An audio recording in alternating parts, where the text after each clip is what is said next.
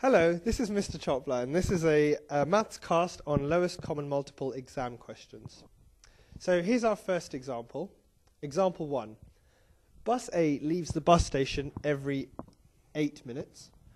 Bus B leaves the bus station every 12 minutes.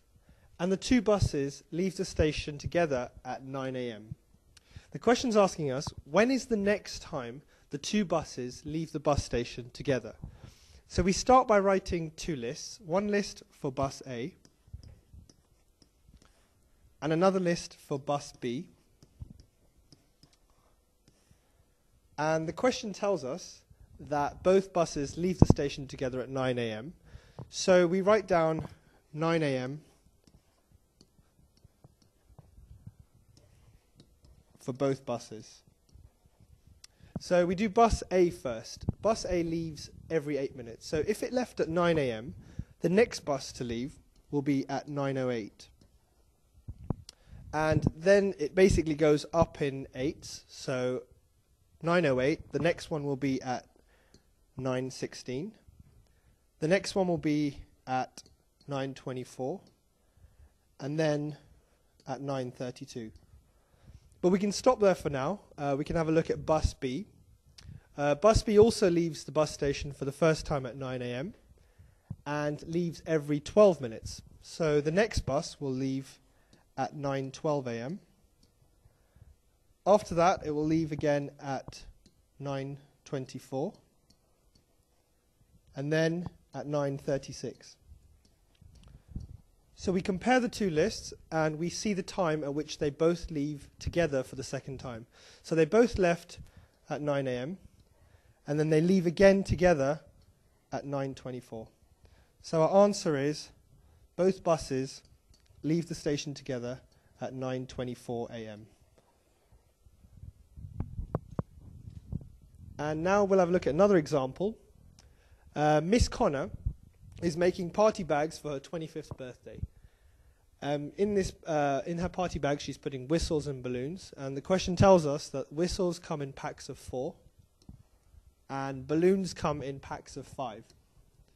And the question asks, what is the least amount of packs of whistles and balloons Miss Connor must buy so there are no items left over? So again, we make two lists, one for whistles and one for balloons.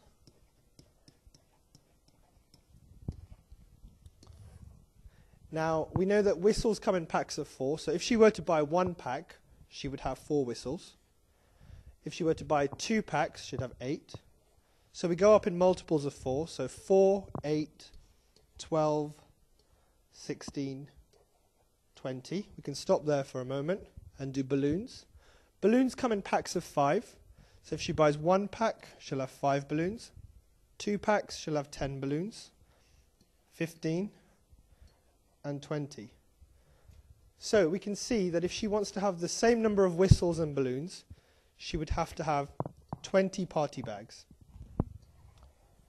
Now, for 20 whistles, since whistles come in packs of 4, she would have to have 5 packs of whistles.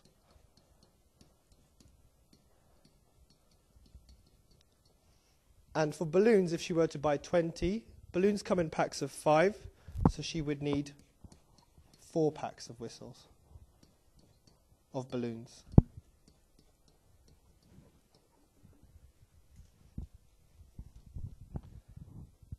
And here's a third example. This is about go-karts. We've got go-kart A does a lap in 45 seconds. We've got go-kart B does a lap in 60 seconds. The question asks us, both go-karts start at the same time. After how many seconds will they both cross the start line together? So again, we make two lists. One for go-kart A, one for go-kart B. Now, both go-karts start the race at the same time, so they both start at 0 seconds. As the question says, go-kart A does a lap in 45 seconds. So it will go around the lap, it will take it 45 seconds, so it will cross the start line again 45 seconds later. And then it will go around again, and cross again at 90 seconds, because we're adding 45 seconds on each time. And then again at 135 seconds. And then again at 180 seconds. Whereas go-kart A starts at the same time at 0 seconds. As the question says, it takes 60 seconds for go-kart B to go around.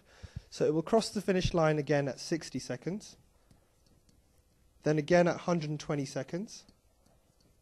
And then again at 180 seconds. And as you can see in the question, both go-karts will cross the finish line together at 180 seconds.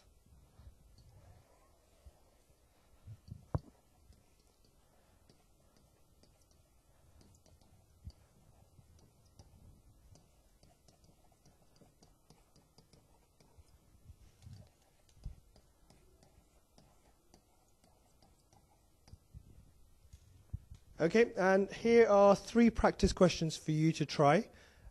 Pause the video and before the answers are revealed. Now, here are the answers. Okay, and good luck with your revision.